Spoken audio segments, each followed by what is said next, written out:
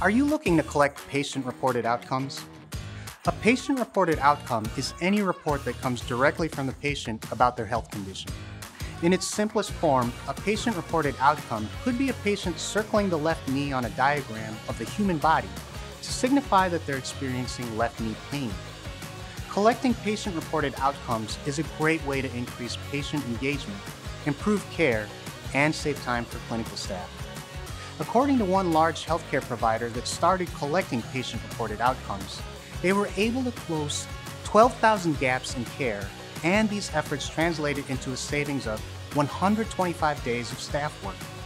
Today we'll be talking about the challenge of collecting patient-reported outcomes and how you can utilize online forms to better collect them. I'm Noel with Jotform. Let's go.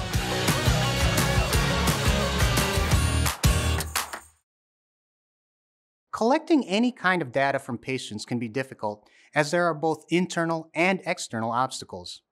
Here are a few important points that you should keep in mind. First, you'll have to have buy-in from everyone in your organization. If you're an independent healthcare provider, this should be pretty easy. But if you're part of a wider healthcare network, you'll have to get other healthcare professionals in your organization on board. You'll have to work with professionals at other locations and not just those who provide care directly to patients. You'll have to speak with the IT team to see if you can use the necessary technology and talk to practice managers to figure out how to best collect patient-reported outcomes. Another obstacle for many healthcare providers is getting patients on board. Most patient-reported outcome programs require the use of an online patient portal. These portals require a desktop computer, as many of them were not built with smartphones in mind. This method may work for some of your patients. However, the patients who likely need to report their outcomes the most, like the elderly or those with chronic conditions, might not have access to a desktop computer. The portal also may not be intuitive enough for them to use. This is why it's a good idea to utilize online forms for patient-reported outcomes.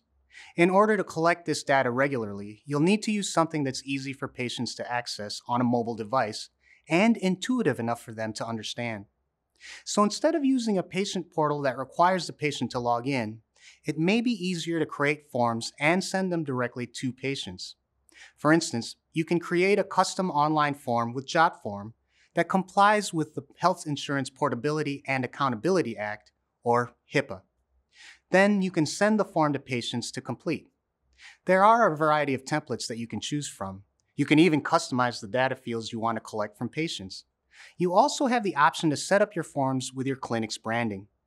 You're able to add a logo or change the colors so that the forms are part of a seamless interaction for your patients. Jotform makes it easy to securely send forms to your patients with the Assign Forms feature. Clinicians are able to send email invitations to patients asking them to fill out the form. You can also add an expiration date, track all assigned forms, and send reminders if a patient hasn't filled one out yet. Let's review. When it comes to collecting patient-reported outcomes, the process can be difficult. You'll need to get all of the healthcare professionals and patients in your organization on board. The best way to do this is by making data collection as easy as possible for patients. You can do this with Jotform's online HIPAA-compliant forms. You can also use the Assign Forms feature to send invitations to patients to fill out the form, as well as reminders if a patient hasn't filled one out yet. Overall, collecting patient-reported outcome data is a way for you to provide better care to your patients.